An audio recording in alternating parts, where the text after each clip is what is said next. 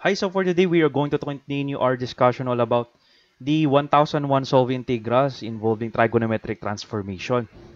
So this will be part 14 and we're going to solve 90 problems 91 to 95. So let's get started. So yeah, if we have this type of integral, we have the integral of sine cube of x. Usually what we do here is we split off one value of sine here. So we have sine squared of x multiplied by sine of x dx. That is still equal to sine cube of x. What are we going to do here is we are going to use a Pythagorean identity to actually transform this sine squared of x. So we have sine squared of x plus cosine squared of x equals 1. That is a Pythagorean identity. So if I'm going to solve sine squared of x, that would be 1 minus cosine squared of x. Because there's no other way we can integrate this. We cannot simply use u substitution. Okay? So we have sine squared of x, that's 1 minus cosine squared of x. And then we have sine of x dx. So we can distribute the value of sine x to the two terms of this identity. So we have sine of x dx. This is readily integrable. Minus we have sine of x cosine squared of x dx. So let me just rewrite. We have the integral of sine of x dx. Then we have minus cosine squared of x sine of x dx. So this is readily integrable. This one. The integral of sine is cosine, negative cosine of x. So in this problem, in this second term, we can let u as cosine of x. Then the du would be negative sine of x dx. But I only have sine of x dx here. So multiplying this both sides by negative 1, we'll be having negative du equals sine of x dx. And now we can use the u substitution. So we have u minus integral of u squared multiplied by negative du. And I can factor out negative 1 outside of the integral. So this is negative 1. I can factor it out here. So negative 1 times negative 1 would become positive. So this would be positive integral of u squared, and then we have the integrate this using power formula. So we have u cubed all over 3 plus c. But take note that ru equals cosine of x. So we must let it back to the original variable because that is not the original variable. So we have negative cosine of x plus we have cosine of cube of x all over 3 plus c. And this will be our final answer for number 91. How about for number 92? For number 92, we have integral of cosine cube of y. Then we have sine cube of y dy. Usually, we have to strip off the odd number. How about this? This is 2 odd number. This is raised to an odd number. So you can choose to either split off one and leave the other as it is. So I can split off cosine. Okay. So because I'm targeting that the cosine will become my du. You will see it later. So we have cosine squared y multiplied by cosine of y dy. So I'm targeting this to be my du. So I should have a u equals sine. So I'll have to find a way that this one to become sine. Because if I let u equals sine y, so the du is cosine y dy. So we have sine cube of y. You know that based from our Pythagorean identity that this cosine squared y, sine squared y plus cosine squared y equals 1. So we have cosine squared y equals 1 minus sine squared of y by Pythagorean identities. This becomes 1 minus sine squared of y. Then we have cosine of y dy. So I have no other choice but to distribute this. So we have sine cube of y minus sine cube of y multiplied by sine squared of y. That's sine raised to 5 of y. Then we have cosine of y dy. So and from here, we can have the u substitution. Okay, so we can now perform the u substitution. As you can see, we are now purely in terms of sine. So we can let u equals sine of y, then du equals cosine of y dy, which is available here. So if I'm going to rewrite this, this would be u cubed minus u raised to 5 because I let u equals to sine. And it is raised to a certain exponent because this is cubed and this is raised to 5. So we have du. Cosine y dy is du. So perform using the power rule. So we have u raised to 4 all over 4 minus u raised to 6 all over 6. Okay, so this would be raised to 6. U raised to 6 all over 6 plus c. Okay, and take note that our u, okay, our u will be, we let u as equal to sine y. So we have to substitute it back. So we have sine raised to 4y all over 4 minus sine raised to 6 of y all over 6 plus c. So this will be our answer for number 92.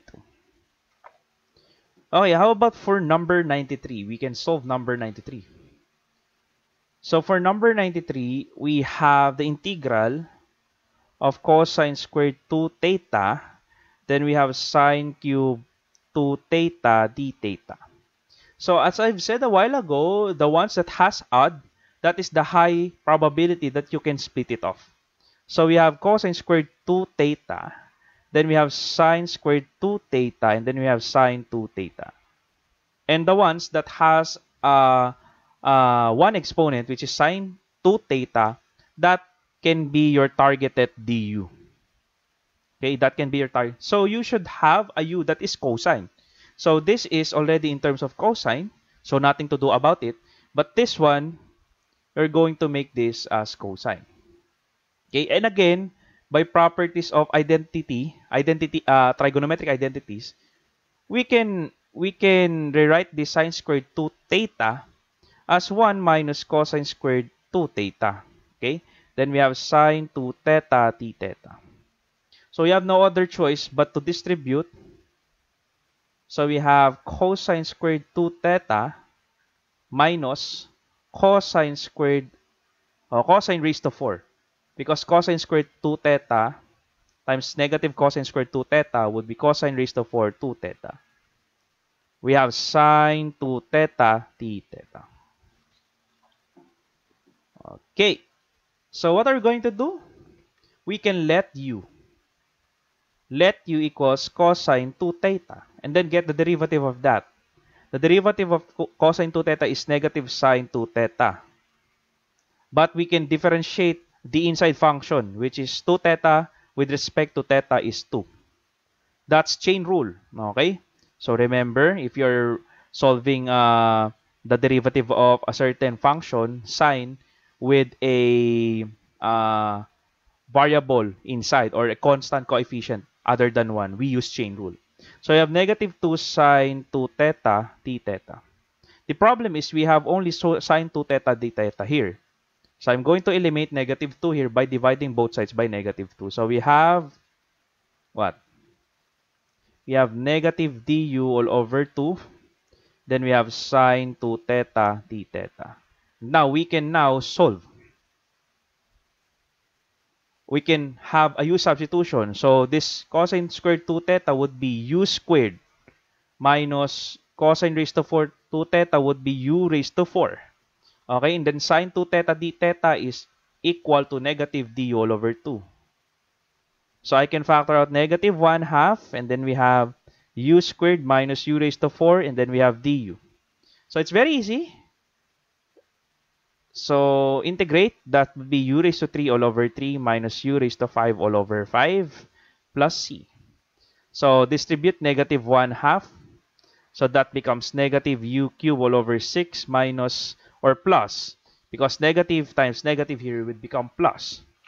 Okay, so that would be plus u raised to 5 all over 10 plus c. But take note that our u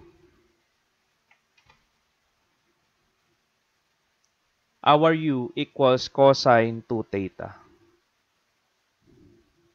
So we have negative cosine cube 2 theta all over 6 plus we have cosine raised to 5 2 theta all over 10 plus c. So this will be your final answer for this problem. Okay? So for number 93. For number 94, let's get started, no? To the last two problems that we have for today. So we have 94, we have the integral of sine squared x, and then we have cosine raised to 5x dx. The very first thing that you're going to do here is to split this. So because that's an odd number, okay?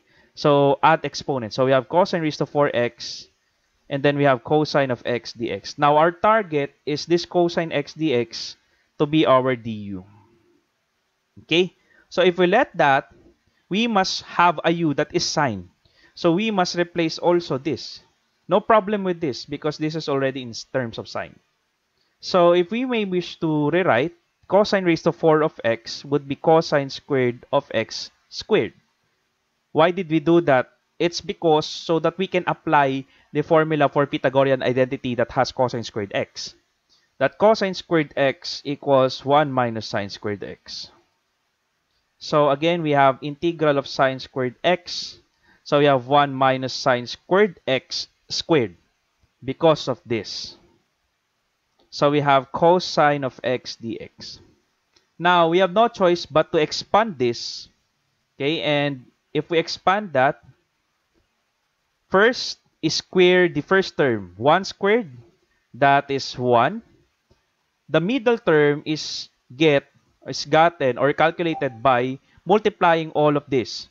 1 times negative sine squared of x is negative sine squared of x multiplied by 2. That is negative 2 sine squared of x. And the last term, you're going to square negative sine squared of x, including the sine. So that is plus sine raised to 4 of x. Then we have cosine of x dx. Okay, so now we can distribute sine squared of x. All of it are in terms of sine. Okay, so it will not be a problem if you use u substitution. So we have integral of sine squared of x minus 2 sine raised to 4 of x, because sine squared of x times sine squared of x, sine raised to 4 of x.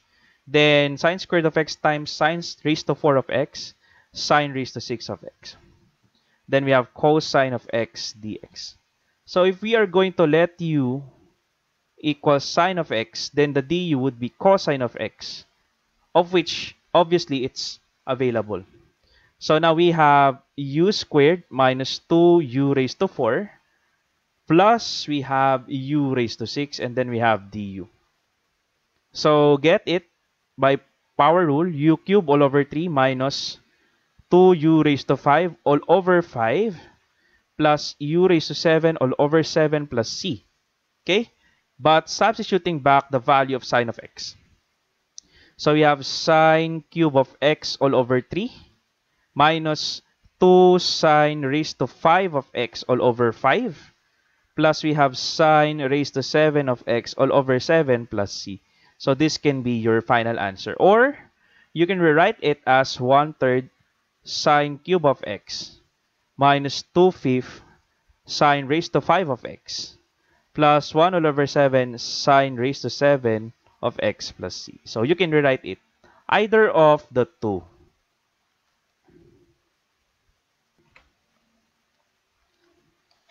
Down to our last number. Okay? Down to our last number, 95. So we have the integral of sine cube of x dx all over cosine raised to 6 of x. So this is very unique from the problems that we have because as you can see from our previous problem, it's all product. And now we have division. So the very first thing that we're going to do here, we cannot simply use what we are doing a while ago. So we must be able to transform this into another trigonometric functions in order for us to solve this. Now, if I'm going to rewrite first sine cube of x and then we have dx, I split the cosine raised to 6 of x into 2. Okay? And if I'm going to furthermore rewrite it, sine cube of x all over cosine cube of x multiplied by 1 all over cosine cube of x dx. Remember that sine cube of x all over cosine cube of x, or sine of x all over cosine of x, is tangent. So we have tangent cube of x. 1 all over cosine cube of x would be equal to secant cube of x. And tangent and secant are related to each other by its derivatives. So we have sine cube all over cosine cube, that's tangent of cube of x. And then we have 1 all over cosine cube, that's secant cube of x. So you see, we have now transformed this given quotient into somewhat product. Okay? And using the rules that we have used a while ago, this too has a exponent of an odd number, so we can split it up. We can split it up both. So we have tangent squared of x, then tangent of x, then we have secant squared of x, then we have secant of x, we have dx. So if we're going to use this, so this would be, I'm just going to rewrite it. So we have secant squared of x, tangent squared of x. And then we have secant of x, tangent of x, dx. So why did I use this? Our target is to make a du, this one, secant x, tangent of x. And what trigonometric function would make a derivative that is secant of x, tangent of x? That's right. U equals what? Secant. So we don't have any problems here, but we have problems here. We should transpose this or transform this into secant. And take note, by Pythagorean identity, we have this one. 1 plus tangent squared x equals secant squared x. So I can substitute tangent squared x. We have secant squared x minus 1. So if I do that, we have secant squared x.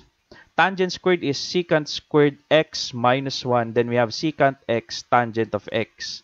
We have dx. Okay, distribute. Secant squared and then this one. So this will be secant raised to 4 of x minus secant squared x. Then we have secant of x tangent of x. So we can now use the u substitution. Let u equals secant of x.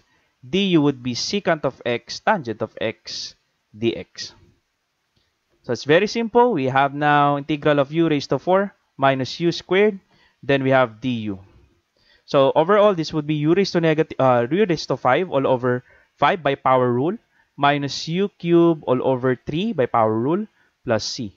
But take note, we have to go back to the original variable, which is secant of x. So this would be secant of raised to 5 of x all over 5 minus secant cube of x all over 3 plus c. And this will be our final answer for our last problem, 95. So thank you so much for listening. If you're new to my channel, please don't forget to subscribe, like, share, and subscribe. So if you want more videos for tutorial videos in engineering and mathematics subjects, please hit the notification bell so that you will be updated every time I upload videos. Okay, so thank you so much guys for listening. Again, this is Jei Abat. See you on the next video.